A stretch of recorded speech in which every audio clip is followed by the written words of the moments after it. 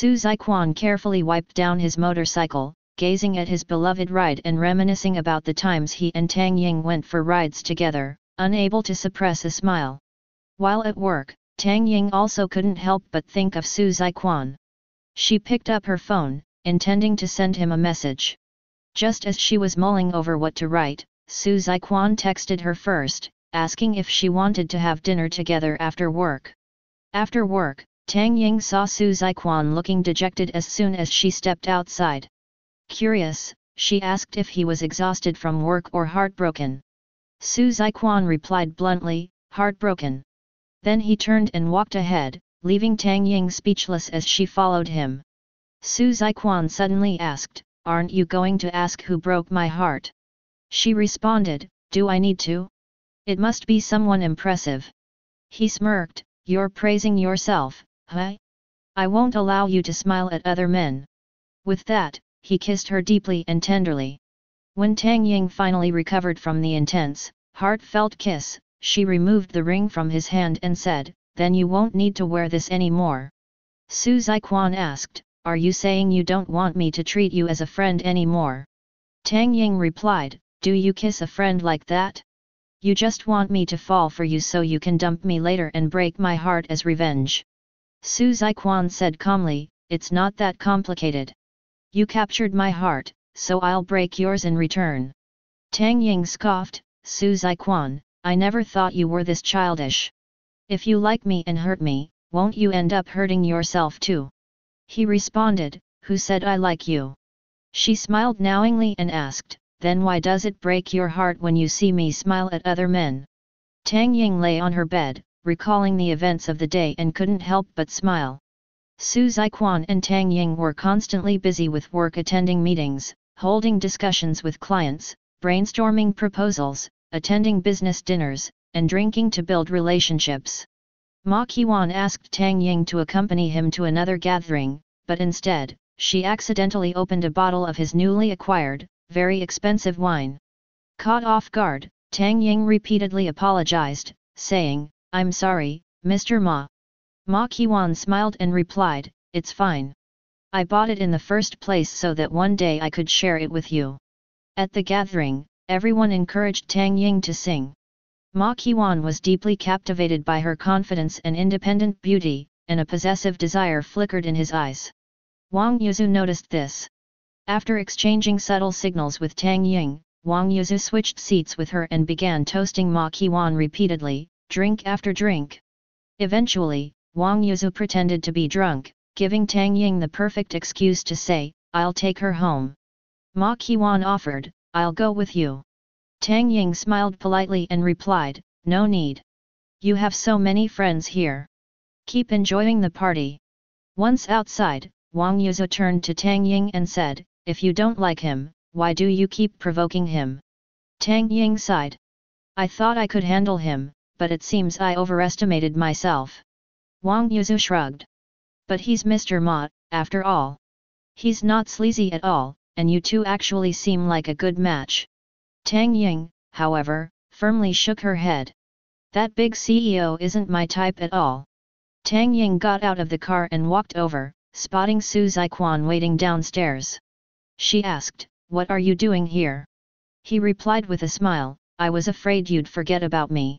Without another word, they kissed. Seizing the moment, Su Ziquan slyly slipped the friendship ring off Tang Ying's hand. Tang Ying vented to Xinzi about how Su Ziquan kissed her and then just walked away without a word. In return, Xinzi complained about her own situation, saying, "I can't even dress the way I want anymore. Su Jiabai spoils me in every way, but he absolutely refuses to let me wear anything even slightly revealing." Curious, Xinzi asked, "So, how was Su Ziquan's kiss?" Tang Ying shrugged and said, "Pretty good, actually. His lips are soft, but his heart is way too hard."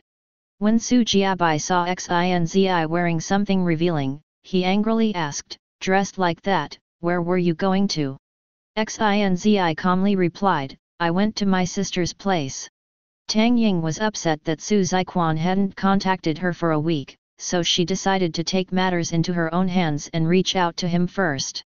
Tang Ying set an alarm to wake herself up in the middle of the night, determined to send Su Ziquan a WeChat message. When she saw his quick reply, she couldn't contain her excitement. She immediately called him and blurted out, "I love you." He calmly responded, "Is that for real?" She teased, "Are you trying to make me lose sleep?"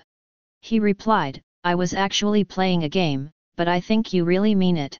As soon as Tang Ying woke up in the morning, Su Ziquan called her, inviting her to his place to watch a movie in the afternoon. Tang Ying was overjoyed, quickly finished her makeup, and eagerly headed out to meet him. The atmosphere between them was incredibly flirtatious as Su Ziquan continued to whisper sweet nothings to Tang Ying while watching the movie. During a bathroom break, Tang Ying took the opportunity to observe Su Ziquan's bedroom.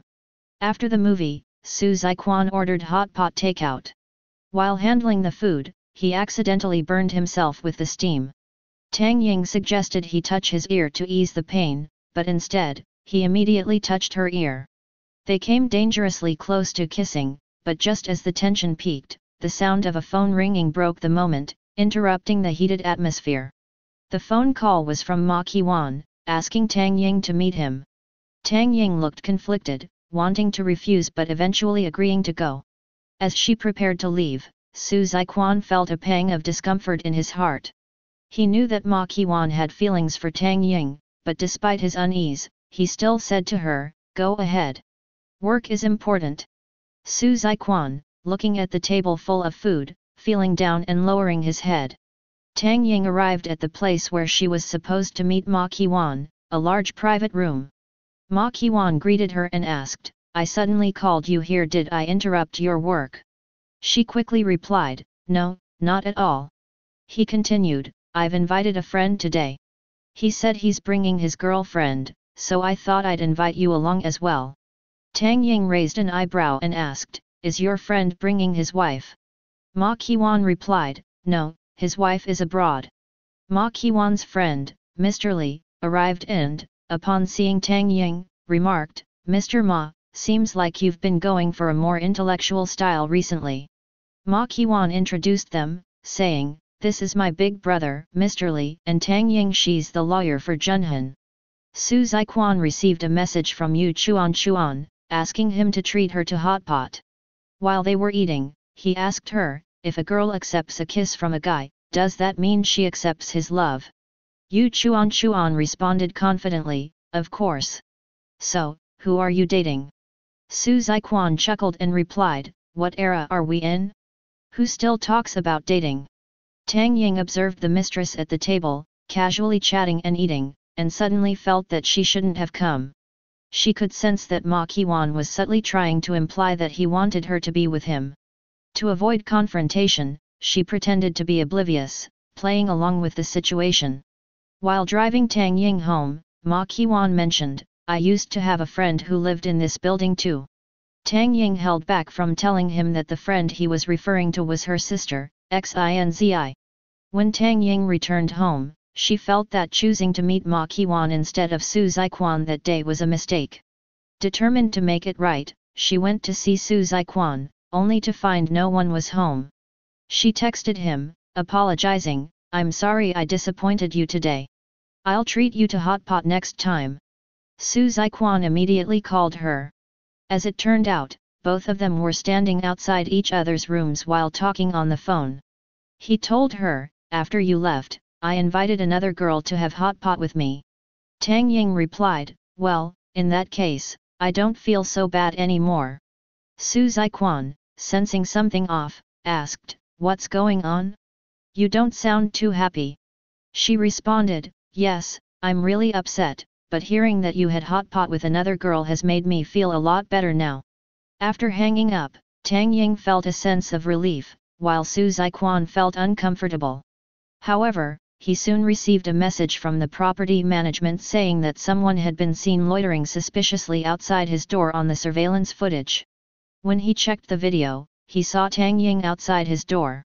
Overjoyed, he couldn't help but dance in the street, jumping up and down.